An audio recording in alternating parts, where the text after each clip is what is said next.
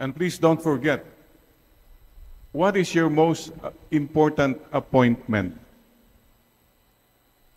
Your most important appointment today is your appointment with God. Oh, this morning, did you spend time with the Lord already? So start the day. My most important appointment as soon as I wake up is just to kneel down and say, oh God, you are my God. Every day.